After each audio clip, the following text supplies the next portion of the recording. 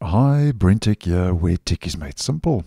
So as I have been posting over the last couple of months, Microsoft is rolling out quite significant improvements for the Microsoft Store. And I'll leave one or two videos possibly in the end screen if you'd like some more info. Now, just to let you know that for the Canary and Dev Channel insiders, yesterday on the 7th of August, Microsoft now has rolled out the August 2024 update for the Microsoft Store for those channels in the Insider program. And the update will be available for Windows 11 devices with the app version 22407 and higher of the Microsoft Store. So this hasn't made its way yet to stable and is still in preview. Now, just to go through a couple of the improvements, because some of these are quite significant.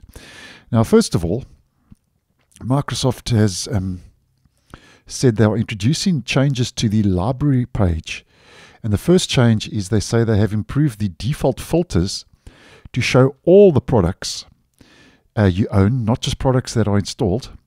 And they also mentioned as a side note, you can still toggle this filter if you wish. And then another change they've made for the library page is they've added a search bar.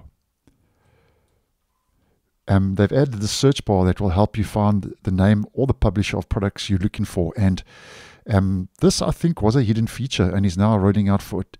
Was previously a hidden feature, which I posted on, and is now rolling out for official testing. So just another indication hidden features can make their way into official testing in the Insider program.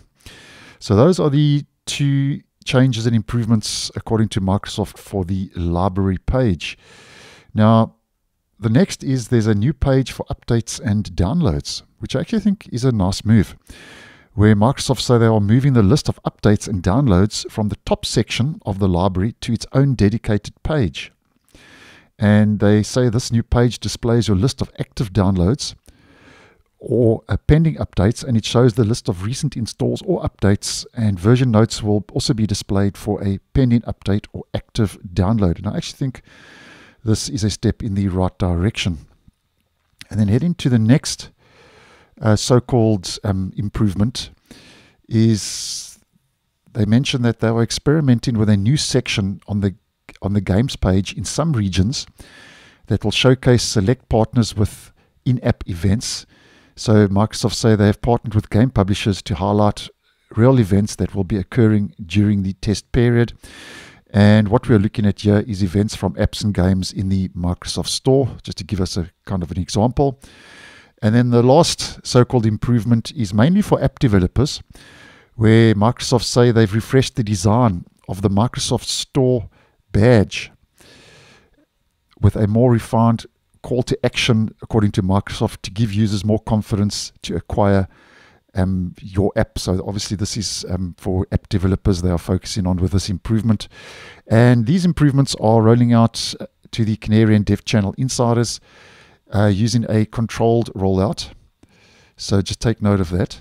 If you are in the Canary and Dev Channel insider program in those channels, and I don't see why these improvements won't make it into stable. I think regarding the library and the downloads, there are some significant improvements that will enhance the overall experience with those improvements. And when these make their way to stable, obviously I'll post and keep you guys in the loop. So thanks for watching, and I'll see you in the next one.